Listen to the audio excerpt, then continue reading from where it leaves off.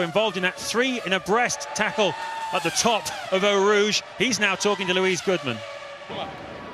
Takuma, you were really a victim of events happening up ahead of you in that race, weren't you? Yeah, really, extremely disappointed.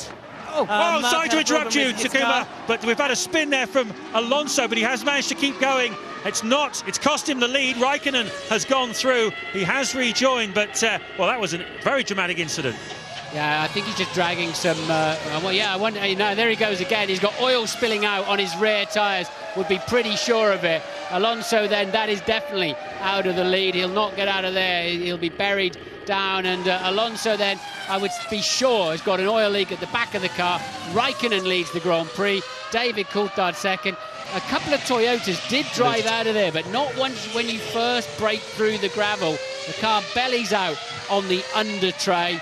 And that's as far away from the pits as you can get. Look, turns in normally, and he will be more surprised than we were even when it just swaps ends. And he'll think, how did I make that mistake? I don't think it was his mistake, because he has another sort of pathetic spin, really.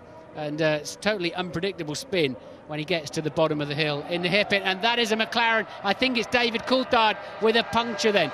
Coulthard, well, just crawling back to the pits, all going off here. What a dramatic lap. This is lap 12 at Spa-Francorchamps. We've lost race leader Fernando Alonso, and now David Coulthard, who was in second place behind his teammate Kimi Raikkonen, has got a right rear puncture and has got to coast around. I wonder if it's because of debris left on the track after all those accidents in the first lap. Certainly we've seen quite a few punctures. Indianapolis springs to mind, where carbon fibre left on the racetrack had that huge puncture caused to, well, Ralf Schumacher, of course, and Fernando Alonso.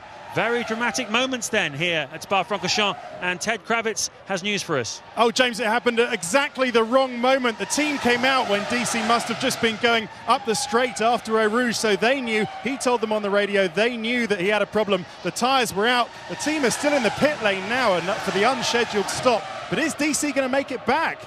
Well, as long as the carcass of the tyre either flies off like a polo mint and gets out of the way, or stays where it is, as long as it doesn't unravel itself and start smashing the rear wing to pieces, and I'm pretty sure they're